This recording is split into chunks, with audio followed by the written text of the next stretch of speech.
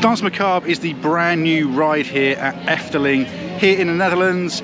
It's an Intamin dynamic stage, the first of its type. It looks incredibly themed. It stands on the old ride area of Spook Slot. It ties in with that ride as well, and I'm really excited to go and experience this brand new ride system here at one of Europe's best theme parks. Want to come join me?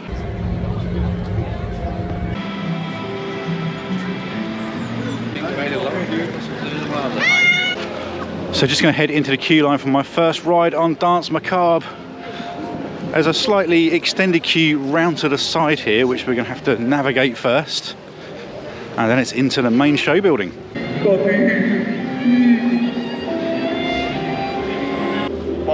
Really liking these super gothic benches as well. You'd want one of those in your house, wouldn't you? So just heading into the main entrance now. Only waited in that overflow for about 10 minutes, not too bad at all.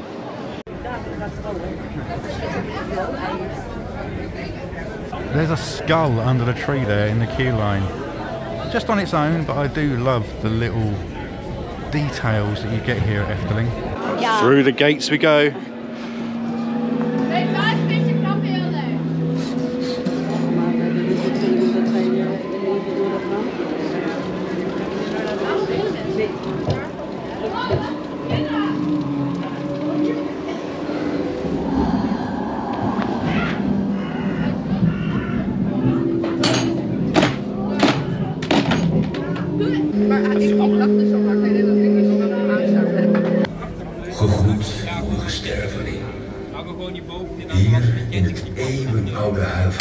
So they've really split the queue line up into multiple sections here.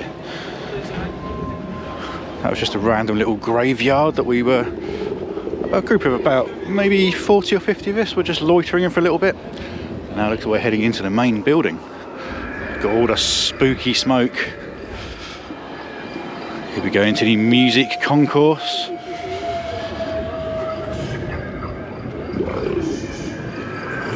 Beg your pardon. It's so eerie around here. They've done a fantastic job in kind of building the atmosphere.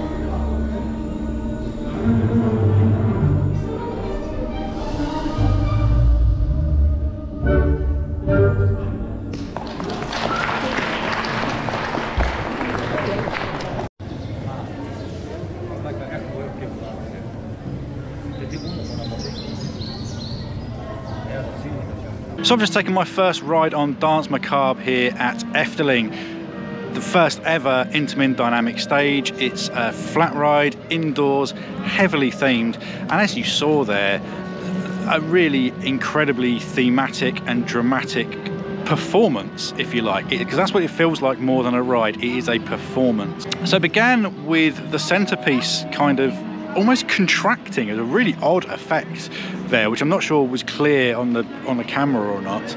And then of course you gently move up and tilt. It's done very subtly. You can tell you're moving, kind of a bit like a madhouse in that regard, that you can tell that there's movement happening, you're just not sure exactly what. And then you are treated to what is essentially a moving performance as the Danse Macabre orchestral piece begins. The ghostly conductor is up there conducting his orchestra, and everywhere you look, as you're rotated around into different positions, you see all kinds of impressive effects. Some are animatronic, some are screen based, some are just lighting effects, from the glowing harp to the staircases that kind of move from side to side. And as the performance goes on and the music gets more intense, you speed up. It's a really good ride, and it's clearly a ride that's aimed at the entire family. It's not insanely thrilling, but there are certainly moments there where you do feel the G-forces pinning you back into your seats. The seats and restraints are very comfortable. This is of course a modern Intamin attraction, and they are some of the most comfortable attractions around. That was really good. It's something that you kind of have to experience yourself, I think, to get the full weight of exactly what's going on. I enjoyed it. Was I blown away? I don't think I'd say I was blown away. I think that comes down to the ride experience being more on the gentle side than the thrilling side. Like I say, this is something that is for all the family.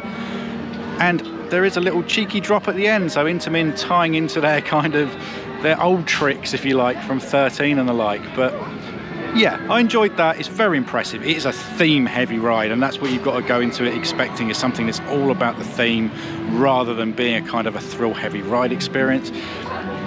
It's also a ride system that lends itself to so many different scenarios, and I can see a lot of parks, especially the more theme parks rather than amusement parks, doing something really cool with that. It can be reskinned, you can have different ride settings, so yeah, really impressive what they've done here with Danse Macabre. What else is there to say? Efteling always knock it out of the park when it comes to those kind of the real dramatic original theming pieces. It does tie in slightly to Spook Slot, which was the ride, or rather the walkthrough attraction that stood here in the place of Danse Macabre in years gone past. So not only are they investing in brand new ride technology, but they're also paying tribute to their own park's history as well, and that's something that I really like to see. So yeah, really impressed with Danse Macabre overall. Let me know what you think down in the comments, and I'm filming a whole vlog here over the next 2 days, so there'll be a brand new vlog from Efteling up on the channel next week too. So subscribe if you'd like to see that. Thank you for coming and joining me for my first ever ride here on Danse Macabre, and I'll catch you soon. Cheers, bye.